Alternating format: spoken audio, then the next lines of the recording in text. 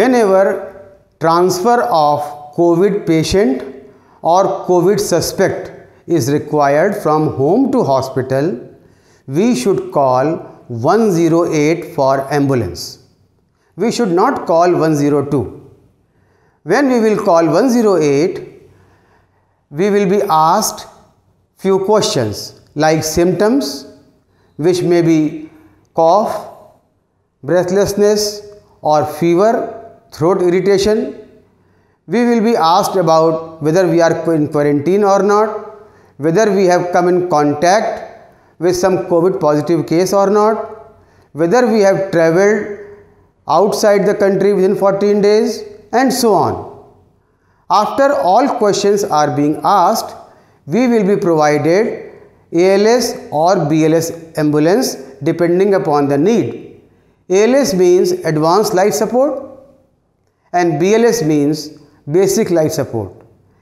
In advanced life support ambulance, we have got facility of ventilator. The ambulance driver along with one trained emergency medical technician comes to our house, and emergency medical technician examines the patient, looks for fever, pulse rate and oxygen saturation.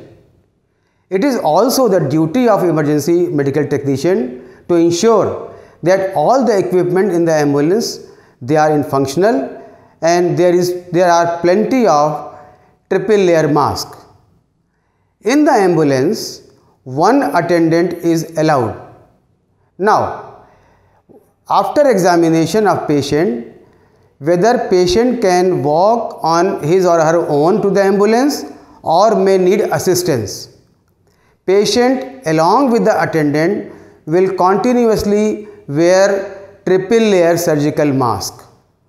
Emergency medical technician will keep on looking the vitals of patient, and if oxygen saturation is going below 95%, patient needs oxygen support. During travel, ambulance driver, emergency medical technician, hospital and call center, all of them are interconnected and they are in continuous communication. This is the duty of emergency medical technician, that he or she should find whether the beds are vacant in the hospital or not. Once beds are vacant, patient is taken to that hospital and informed that hospital. On reaching to that hospital, the receiving team is ready and receives the patient in safe manner after wearing proper PPE kit. Patient is transferred to the hospital. After transferring the patient, driver as well as emergency medical technician, they take off their PPE kit and dispose it as per protocol, followed by hand wash with soap and water.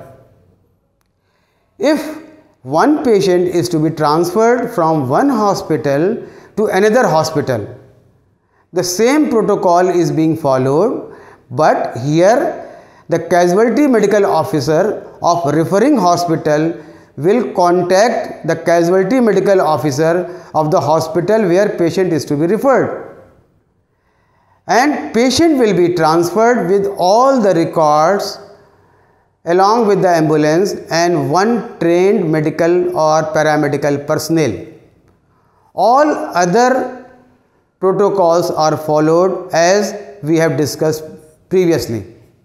Here one thing important is to note that ambulance driver as well as the emergency medical technician, they will be quarantined during their duty to the place designated by their hospital.